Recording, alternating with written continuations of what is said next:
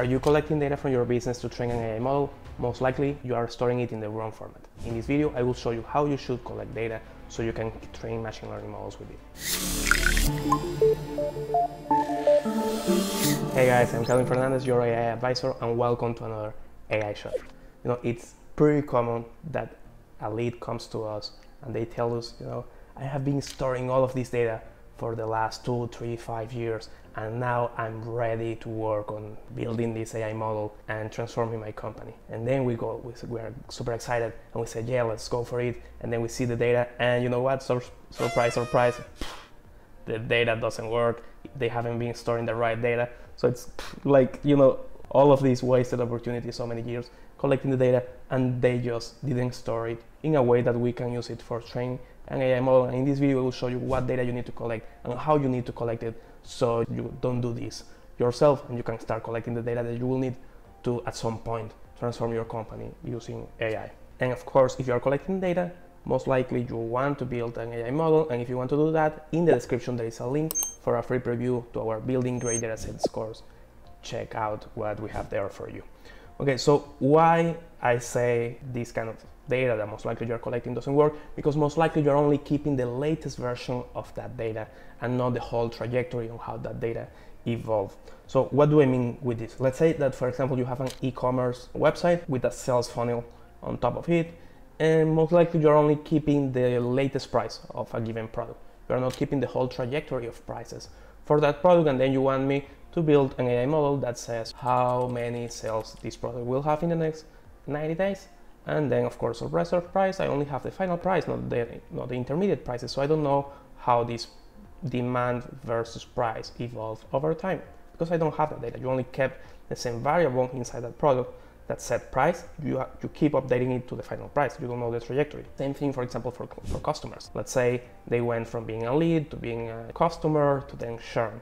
If you don't keep track of all of these changes and you only kept track of the latest status, which is whether or not the contract is active, you won't be able to train a model that looks at the past and says, in the past, this is how this client behaved. In the past, this is how this product behaved.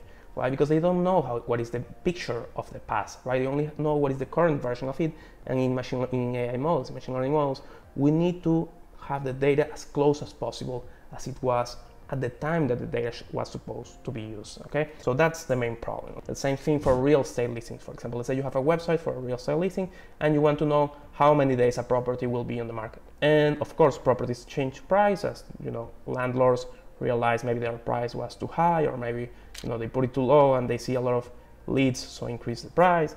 If you only keep the latest price, you won't know how many days that property will be on the market since day one, because that price will evolve. And this happens for everything. It's not just price, it's not just customers, it can be specifications of a product. If you change sizes, if you change colors, whatever.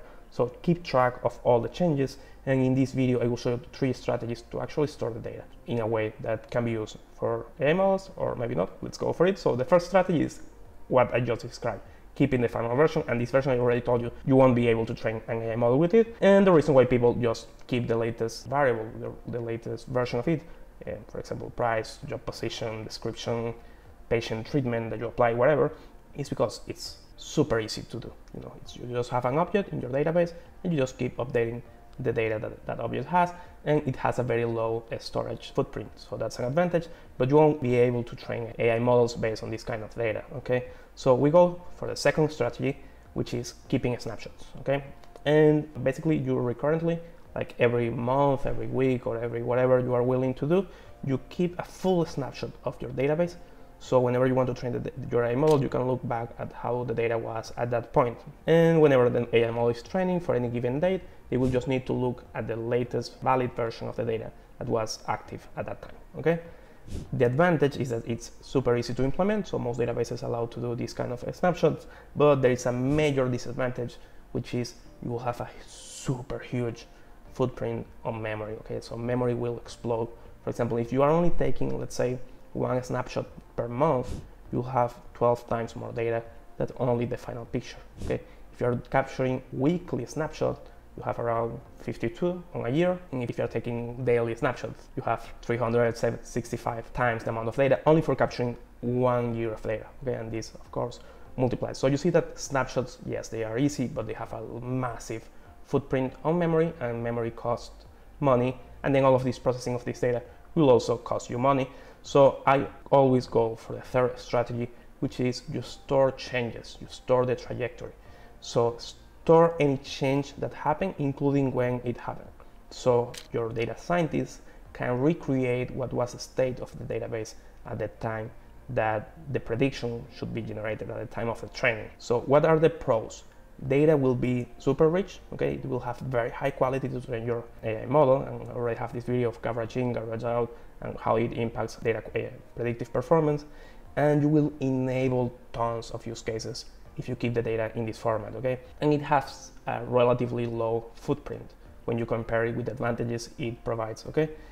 The main disadvantage is that it's super hard to implement sometimes, and you will say, Kelly, it's easy, you know, whenever there is an interaction, then you register the interaction. Yes, but sometimes interactions are smooth, are kind of subjective, whether or not there was a change. So change detection can be tricky for some data types, but if you have like solid reasons for understanding that there was a change because you move an employee from one department to the other, you change the position of the camera, you change the price of a product, whatever, just keep track of all of these changes on values so you can recreate this whenever you are training an AI model. Again, I always prefer the third strategy. You keep changing, you store the changes. We can work as data scientists with a second strategy, which is working with the snapshots. It's not ideal, but we can work with it and stop using the first strategy. If you're only keeping the latest version of your data, assuming at some point you will train an AI model, let me tell you, you're wrong. That won't happen. So migrate either to the second or ideally to the third strategy. I hope you like this video. Hope to see you soon. Bye bye.